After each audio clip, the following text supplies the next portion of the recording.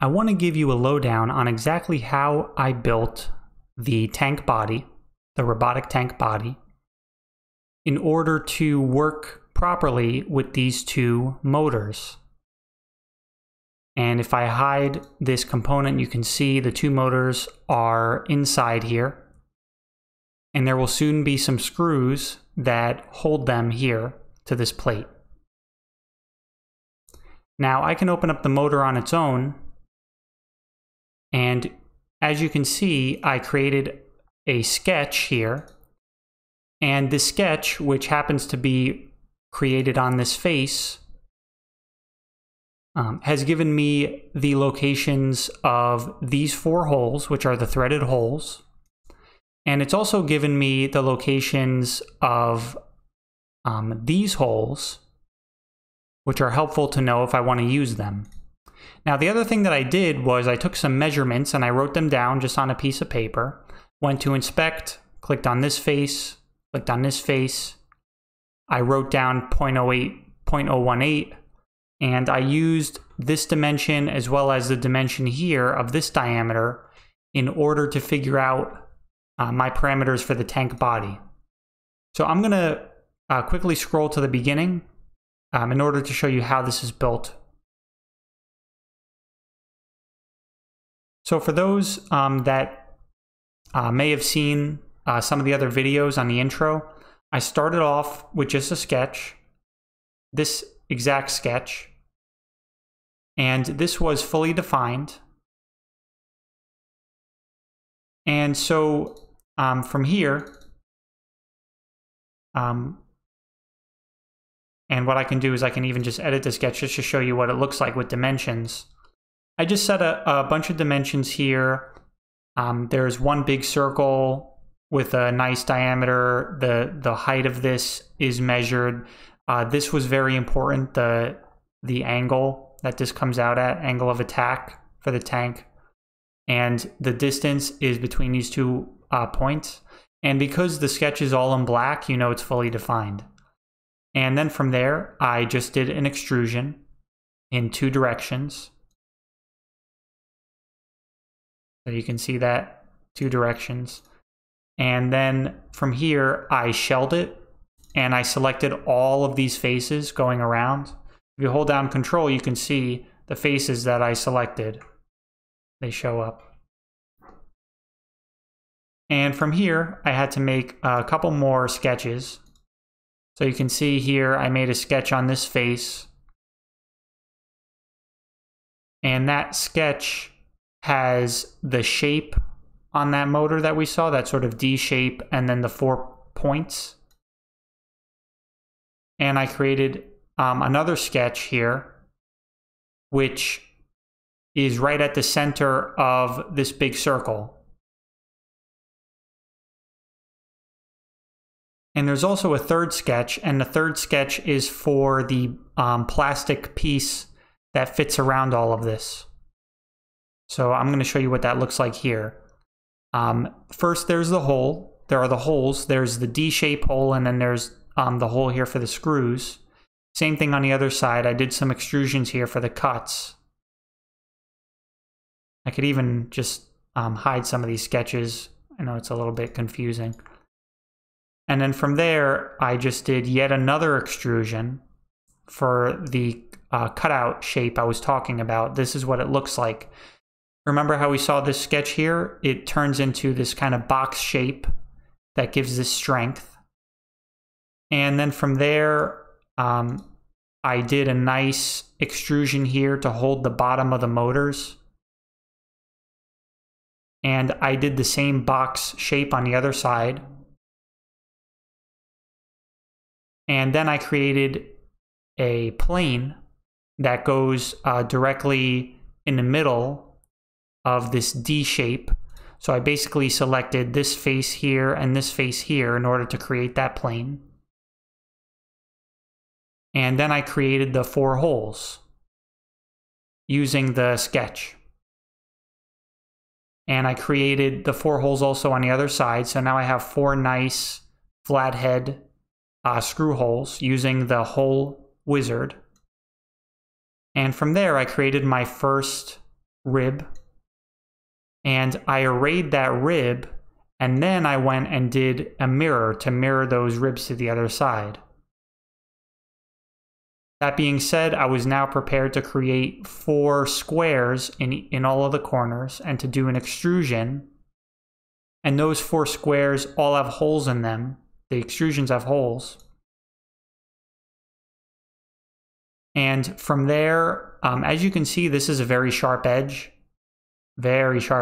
which is unrealistic for the motor holder. So I just kind of cut that down.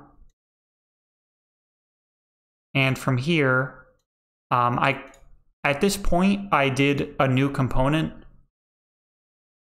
And I did a new component basically, that way my first extrusion that I made here, I basically made sure that this was within the new component.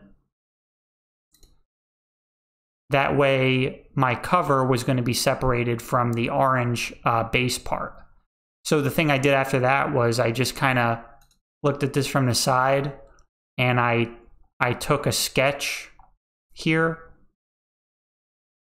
that kind of fit around where I knew the motors were going to go, and I made sure to check this diameter to make sure the motors would fit inside and that there wouldn't be interference. So I kind of just extruded that from the mid plane just like I did the other part. And then from there I did a bunch of fillets and chamfers and all that. That's really not that important. Those are just little details. And from here I made a plane. And that plane was used to create some cutouts for the camera, which I'll show. So basically, let me hide the other body. You can see inside here, I made a plane right here, and then I made an extrude cut. And then from there, I made another extrude cut for the wiring. This is really just a simple recess for wiring, and it's from the same plane. And the thing that I did from there was I realized that my camera has a flat surface that's going to butt up on here. And so I just made this big extrusion. And then from what I did was I just made a new sketch here on the side, on this plane right here, the side plane. And then I just, I projected these 2 lines. You just click on the 2 lines and then you hit P on the keyboard and it projects them.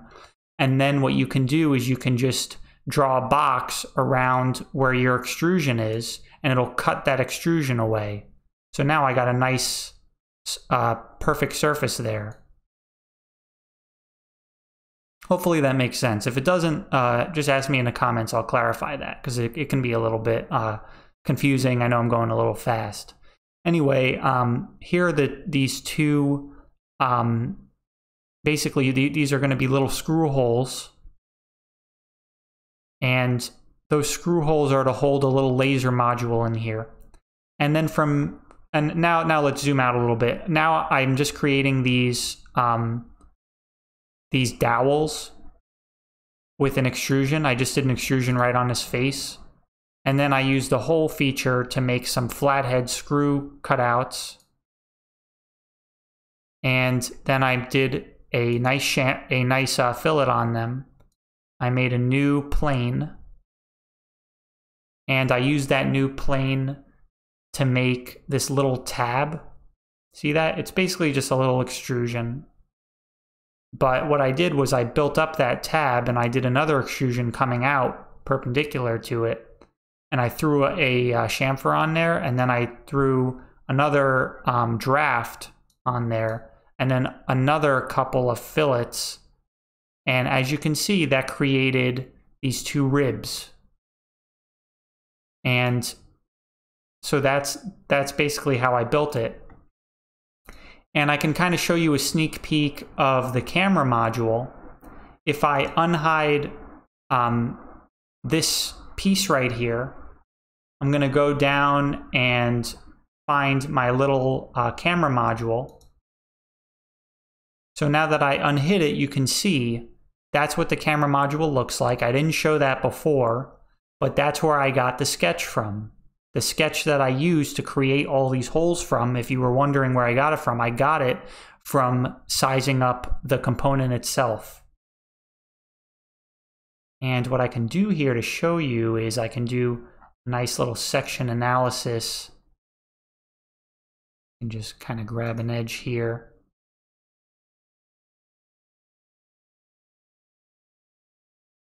And we can look inside and you can see that camera module in there? That's the back of it. And then of course this is a front that sticks out. And those two little tabs I showed you, they actually are little plastic features that hold the camera down in place, and they retain the camera and snap the camera in against this flat face. And all the camera and the infrared, things and all these modules, they stick out while the flat face stays right on here. So that's basically it. That's how I built it. Thank you.